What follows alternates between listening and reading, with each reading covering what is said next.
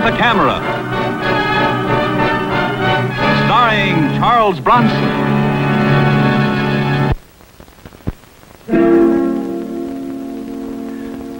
Miss Adams, I want you to get off a letter to Eddie Chris of the Atlas Heavy Equipment Company. Remind him he promised to level that property in 1 day, and if he doesn't deliver, I'll personally wrap a crane around his skull. Get that all in, and, well, make it polite, huh? I'll get right to the point, Mr. Kovac. I want you to stop a murder. Whose? My daughter. 16, beautiful, spoiled rotten. I did the spoiling. Why? Well, since my wife died, she's all I've got. Yeah, I know. I'm Big Barney O'Neill, ex-ditch digger, self-made millionaire. I'm a big man. I can wear a tuxedo and I know what fork to use. But lay a hand on my kid and I'll kill you. Mr. O'Neill, if somebody's threatening your daughter, it's a job for the police. No, I want cops. I'll send for cops. This is a job for you, Mike. There's a picture angle. I ask, in the right places. They gave me one name, Mike Kovac. I haven't said I'd take the job yet. 15 years ago, my wife and I adopted Terry from Hathaway House. It's no secret. She knows. This morning, this came. Dear sir, I believe I have some information about your adopted daughter which will be of interest to you. May I have the pleasure of calling on you tomorrow morning? Robert J. Willings, private investigator. This was in it. That's what Terry looked like when they gave her to us. Where's the original? That's why I called you. The original of that picture is in the confidential file of Hathaway House. How'd this fellow Willings get hold of it, and what does he want? I'll tell you. It's a shakedown. I can smell it a mile. And if he tries it, I'll kill him. Well, you know what I meant when I said I wanted you to stop a murder. Well, if you're right, you definitely ought to call in the police. No, you're wrong. I'll tell you why. My little girl's life is all planned. She's going to have the darndest coming-out party this town has ever seen. Then she's going to get engaged. Then she's going to get married to a nice boy from a fine family. At a hotel I now own, where 30 years ago I dug ditches for the foundation. Mr. O'Neill, the more you tell me, the more important I think it is that you call in the police. Police mean headlines, Mike. They'll smear this and spoil it. I'm not going to have it spoiled.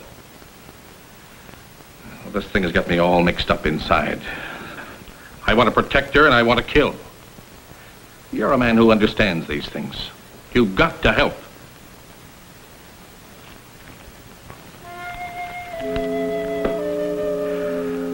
Thank you. Mr. O'Neill is just one of thousands of parents who have adopted a child from this institution. Despite his present importance, he has no special authority. Who has access to these files, Mrs. Carrington? No one but me, Mr. Kovac. Is there more than one set of keys? I have the only key. And the final contents are kept confidential even from my staff. Then how do you explain this?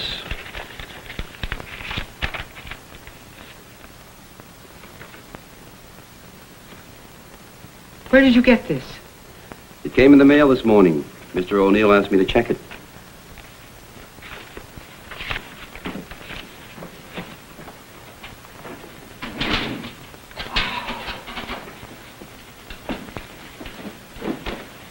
Something the matter? Someone's been in my closed file, I can tell. The folders are all out of order, see? The O'Neill file still here? I don't know. Yes, here. Here it is. Mr. Kovac, these folders contain the most complete and confidential information about each adoption. The name, the age, and the description of each child, the name of the natural mother, the name and address of the adoptive parent. You have any idea who could have broken into these files? I don't know. But don't you see? In the wrong hands, this could be a cruel weapon. What are you going to do? We'll have to call the police, Mrs. Carrington. Oh, no. Please don't. Don't you realize what's at stake?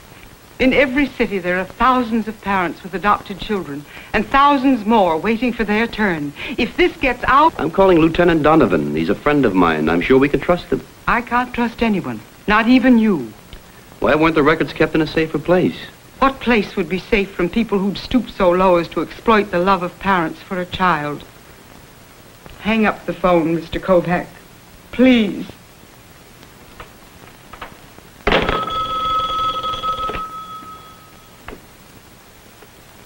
Yes? Yes. It's for you. Kovac, What did you find out? I'll have to hold it until I see you. Well, that character Willings just called. Said he wanted to verify our date. It's at 10 tomorrow morning. You want a ringside seat for an execution. Don't be late. Mrs. Carrington, you've got to trust me, and I'll try to help you as much as I can. Now tell me something. Has this place ever been broken into? Yes. About 3 months ago, my desk. Some vagrant, somebody got in here, but only the cash box was broken into. No, that's where you're wrong. Somebody also broke into the files and photographed the records. Photographed? This is how they got the duplicate picture of the baby. Did you report the robbery? No. The janitor did. They hit him, but he came to and called the police. Did he see anyone? No. He was hit from behind. And all this time, we thought we'd lost only $28. Mrs. Carrington, whoever broke into the files has had time to plan every step. Oh. Now, please, you got to get hold of yourself. Don't talk to anybody. Don't answer any questions. We have one advantage. They think that nobody knows that they photographed the records or that a victim complained. Now, if you want to get in touch with me, here's my card. Thank you, Mr. Kovac. All right, then, Mr. O'Neill. You count me out. If you're going to use muscle, get another boy. Simmer down. I'm just not used to being told what to do. Well, there's more involved than the O'Neill dynasty. There are other people, parents with adopted children. They've got as much at stake as you. They don't know it, but I'm working for them, too. Okay, so I sound it off. Look, Mike, let's start even. Call your shot. You'll do what I tell you to do? Well, it's either that or I take a walk and you get yourself another boy. Okay. You tell this ditch digger where you want him to swing a pick. The first thing to do was obvious. Get a look at this fellow Willings, hear his story, and get a picture or two for identification. I thought I could talk to you alone, Mr. O'Neill. We are alone, Mr. Willings. Those characters from the old country doesn't understand a word of English. All right, I got your letter. What's on your mind? Well, you might say that this is the end of the mission for me, Mr. O'Neill. That's so? Yes, I represent a client who for the last 15 years has devoted every living moment of her life to a crusade. You mean she's been trying to find a baby? Yes, Mr. O'Neill, her baby. And now the crusader waits at the gate. Oh, come on. You can talk plainer than that. What do you really want? I want nothing. But let me talk to you about a woman who is also a mother. 15 years ago, while under the stress and strain of panic, she gave up a child, a little girl. A small, soft bundle of innocence she relinquished to strangers. Are you talking about my daughter? Our daughter. A little child wrapped in a blue woolen blanket with the initials A.L. embroidered in one corner. For 15 years, every walking, working moment of her life has been dedicated to finding her, and as luck would have it, she did. Luck or you, Mr. Willings? Well, let's just say that I was helpful, and let's just say that all she wants now is to look at her. Just to look at her. Now, surely that's not asking too much. No, it isn't. But after that, then what? Why, nothing. She returns to the shadows from which she came. Just like that? Just like that. Oh, surely you can find the kindness in your heart to grant this poor woman this simple wish. Would you believe that she spent close to $20,000 of her hard-earned money finding her, but it would be worth it. For her. And for you? Oh, I don't matter in this. I'm just an instrument. You play a pretty expensive tune. We ask for nothing. Material, that is. We realize that as a natural mother, she has no legal claim whatsoever. The answer is no. Of course. You're quite within your rights to say no. To her, to me, to anyone. You mustn't spoil the plans you have for pretty little Terry. Where does a man like you come from? And it's where I'm going that matters, isn't it, Mr. O'Neill? But surely, after spending $20,000, you can't object to my client waiting outside the school where your daughter is a student and just catching a glimpse of her, just talking to her, perhaps touching her, possibly holding her in her arms for a final moment of farewell. You're really one of a kind, Mr. Woodings. Now, my client agrees with you. As it happens, she's just outside. May I bring her in? Thank you.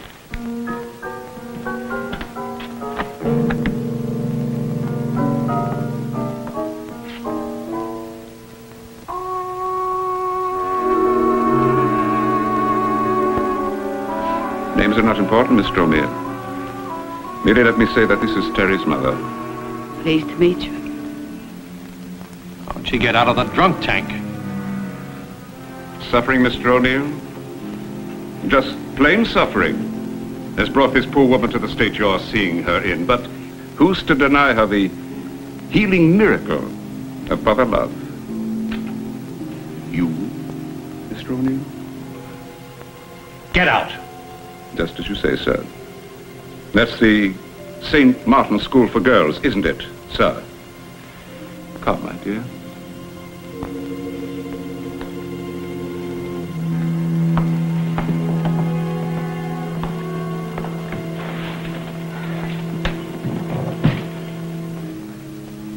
That dirty, miserable chiseler. It's embarrassment. $20,000 worth of embarrassment. Well, what are you going to do about it, Mike? Well, I don't know. I haven't dealt with anything like this before. You better do something fast. A woman like that with my Terry.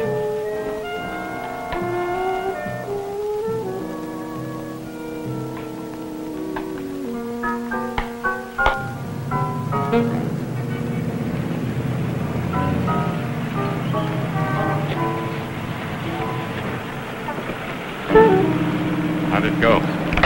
The man inside was supposed to be a masseur. I don't buy it. Wait for him, follow him, you understand? I understand.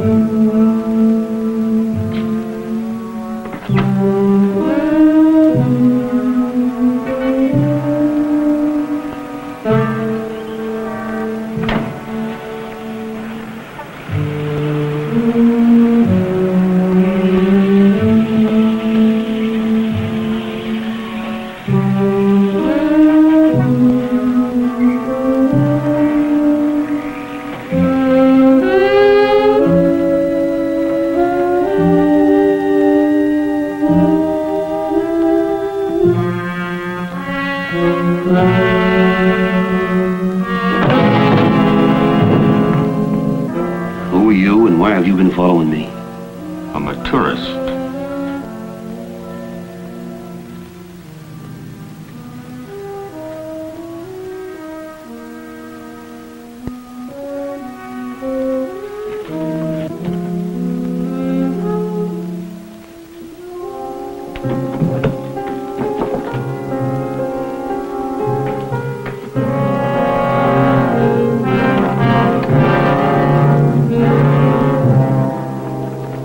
didn't make much sense over the phone, you're making even less now. There's no reason why I shouldn't stake out the O'Neill place and pick up Willings and the woman. We don't know how many others are involved in this shakedown. You pick up Willings and the woman, the others just take off with a duplicate file. That'll give them a nice start someplace else, like Chicago or Los Angeles. You know, children from that Hathaway house are scattered all over the country. So far, all you've done is waste a lot of time. You showed a whole lot of pictures. Some hood picks up your camera case, gets away with it. You're batting 0. That hood picked up a camera case full of flower studies in color. But he didn't get this. You know, sometimes you must even surprise yourself. Okay, I'll take it down to the lab and see if I can get a make on Willings and the woman.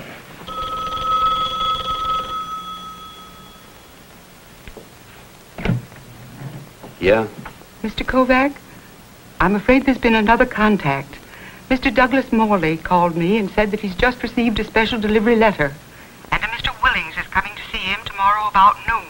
They adopted a baby from here a little more than 2 years ago. Would you give me that name again, please? Douglas Morley, Vulcan Laboratories. I got it. Now, please try not to worry, Mrs. Carrington. Thank you, Mr. Kovac. It's all right. It's all right. Goodbye. Mrs. Carrington. She says Willings has contacted Douglas Morley. If they're working that fast, they could be using the same woman. Now, you let me get a picture of her, and that's all we'll need. Too much of a long shot. I'm picking them up. A picture, Donovan. Mike, I'm the police. You're a bachelor with a dark room and a hunch. But it'll work. I know it'll work. No dice. Donovan, wait a minute. Give me until noon tomorrow. Just until noon. Forget it, Mike. I'm taking over. Mr. Kovac, Yes.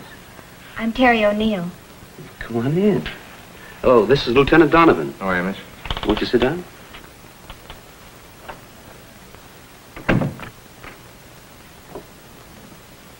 Weren't you supposed to keep the police out of this?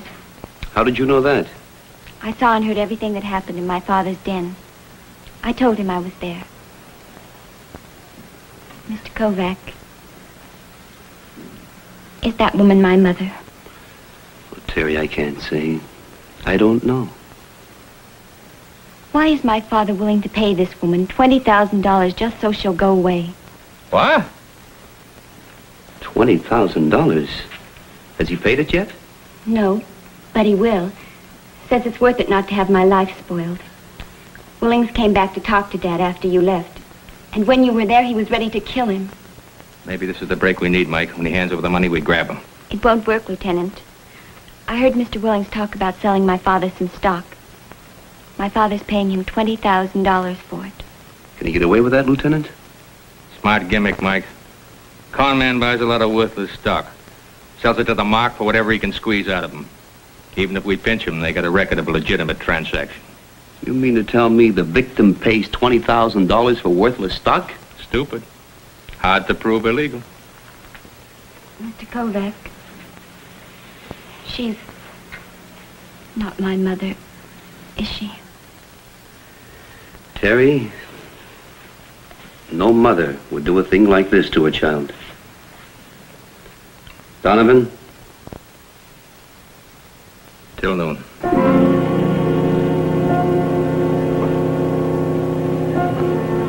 Mr. Willings, we have an appointment with Mr. Morley.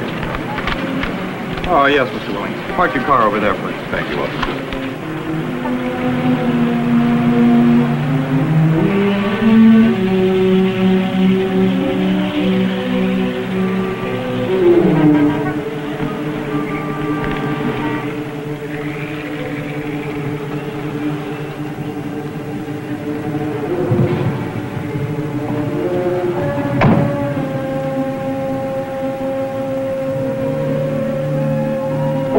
I got another picture of Willings and the woman without revealing myself. But when I developed it, I was in for an unpleasant surprise. Okay, so I'm wrong. But if it had been the same woman, we would have had to charge a fraud against them. I keep telling you that you can't fly a bomber solo. Now, for your information, I just talked to Mr. Douglas Morley on the phone. Guess what he told me? He doesn't know any Mr. Willings. Never heard of him, never saw him. For me to mind my own business. Willings was there. Sure he was. If you ask me, he'll be back this afternoon for the payoff. Not a bad day's work, 40 grand. Donovan, we gotta find out a way to stop them. There's no way with that stock gimmick. The victim unwilling to testify? Let me tell you something, Mike. By the time the gang works their way to California, they're gonna collect about $1 million. They sure know how to make photography pay off. Well, wait a minute. I must be blind. Donovan, take a look at this. You see anything? Larger version of what I saw before? No, here and here. It's the same woman. She changed everything. The hair, the makeup, the clothes, but not the earrings.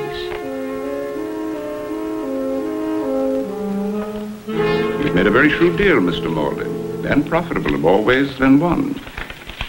With this money, this unhappy woman, who gave up a child in a moment of despair, will be able to travel away from the scene of her unhappiness, and in time, her wound will heal. Mr. Willings, you remember me? Can't say I do. Quite a coincidence, huh, Donovan? What are you talking about? Who are these men? This woman happens to be not only the mother of Terry O'Neill, who was 17 her last birthday, but also the mother of the Morley baby. And she's willing to forget both of them at $20,000 apiece. Come on, you two.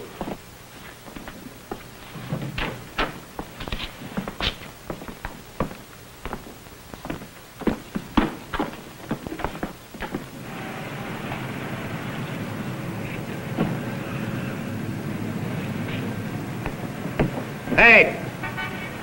Over here!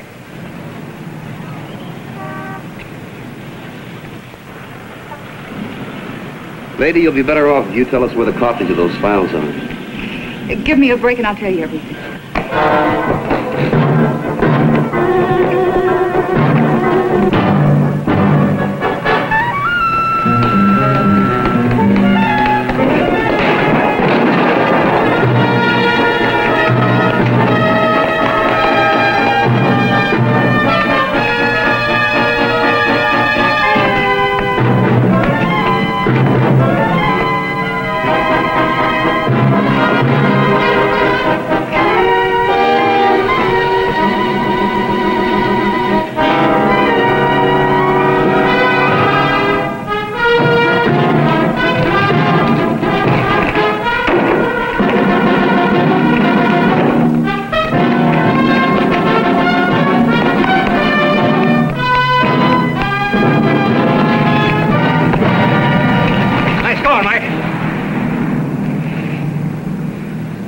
You know, Lieutenant, I wish you would give me about 5 minutes more.